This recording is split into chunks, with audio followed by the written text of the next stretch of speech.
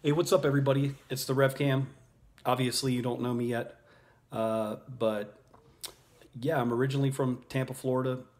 From there, moved all over the world, and I lived in San Antonio, Texas last, where I kind of got into craft beer because I was going to soccer games, USL soccer games, and they were giving away free beer. So Freetail hooked it up, and so I kind of got into craft beer a little bit. I've been drinking beer for, well, I'm 40 years old, so yeah, do the math. Public math is not so good. But yeah, I kind of got into beer when I lived in Belgium for about 2 years, and so I was drinking all different types of beers and stuff like that. So guess what we're going to do today? This is the Revcam's craft beer review #1, and guess what we're going to be talking about? We're going to be talking about the Avery Brewing Company out of Boulder, Colorado, and they have this awesome oak barrel aged cucumber hibiscus sour. And so we're going to try this out. We're going to see how it is. And then from there, hopefully, I'll continue to keep on doing stuff. Again, as I said, I lived in San Antonio, Texas, and that's kind of like where the craft beer thing kind of got me stoked. And so now I'm living in a different location. I don't live in San Antonio anymore. I live outside of Fort Collins. And so there's a lot of craft beer here. So I'm going to be doing all different types of things. And yeah, let's go ahead and get it started. Let's do the pour on this bad boy. All right, sorry, got my glass here, just washed it up. So we're going to pour this. And of course, you want to make sure that you bend this here. All right, we want a good pour. I'm not going to pour it all in there. But this is a small batch brew from Avery out of Boulder. I'm a big sour fan. Call me crazy. I like IPAs. I like sours.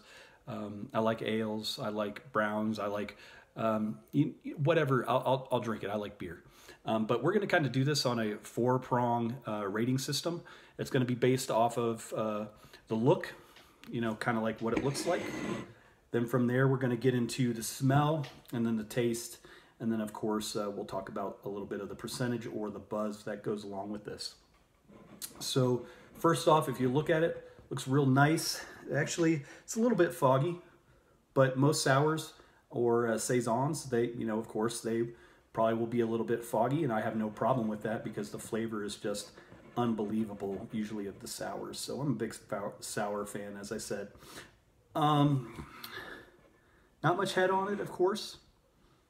Kind of cloudy.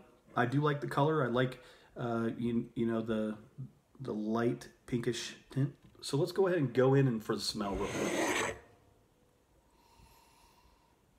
All right, yeah, it smells like a sour. Definitely smells like a sour. Let's see what it's all about when it comes to that taste now.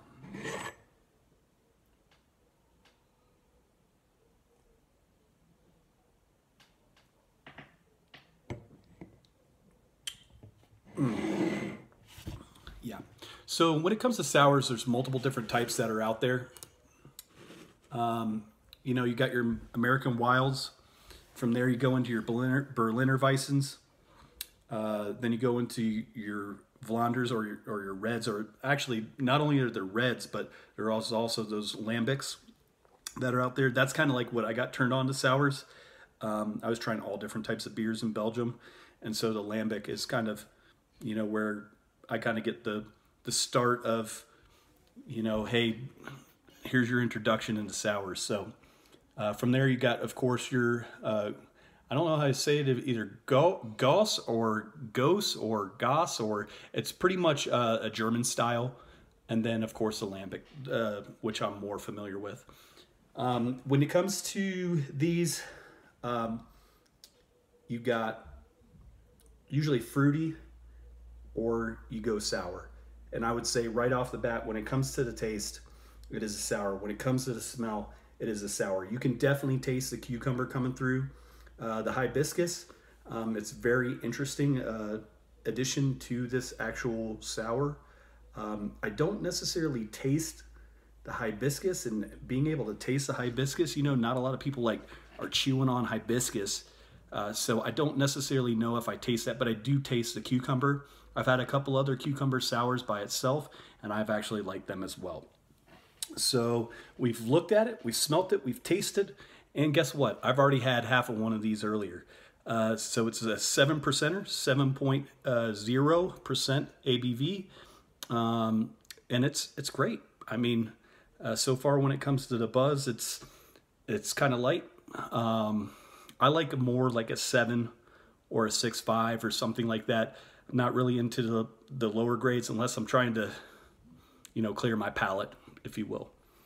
And so let's go ahead and do this on a 1 to 10 rating scale. Let's go ahead with the look. I'm going to say from the look that I got right here, and that actually, for being a little bit foggy, it still is a little bit clear. It's kind of weird. I'm going to go ahead and give that, let's go ahead and give it a 7.4. So I'm going to give it a 7.4 when it comes to the clarity and the look. When it comes to smell, again, I'm more on the sour side, not on the sweet side. So I'm probably going to say, I'm going to go with,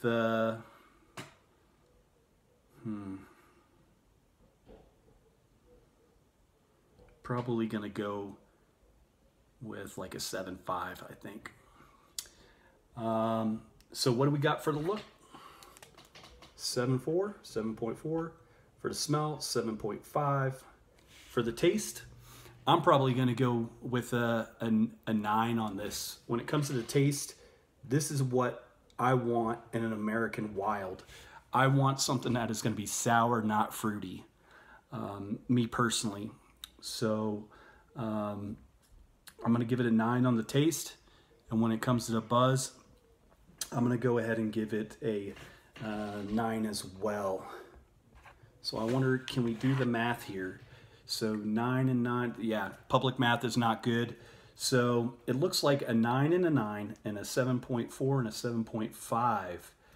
It looks like we're probably going to give this thing probably about an 8 overall. I know it's not a very precise system. I'm going to try to make this a little bit better for the future to try to get you guys more into what I'm trying to put out here. And yeah, so again, 8 overall when it comes to our first Revcam's craft beer review of the barrel-aged cucumber hibiscus sour. All right, thanks for watching. I hope you have a great day. Take care. Bye.